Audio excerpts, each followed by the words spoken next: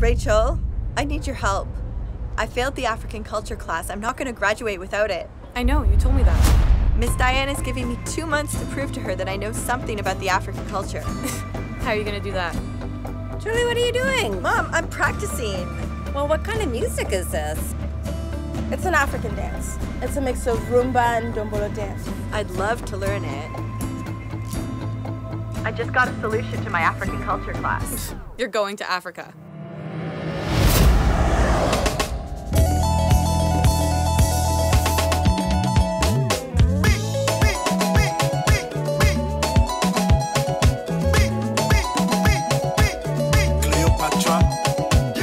Hey, Anna. You made it. Okay, how about, let's see. No, stop it. Get up on your feet. No, I don't quite. You guys are gonna regret this. I'm gonna be the best Ndombolo dancer ever. Yeah, whatever. Not so good, they kicked me out. What? Julie, you need this to graduate. But seriously, girl, what is up with your cousin? You gonna hook me up or what?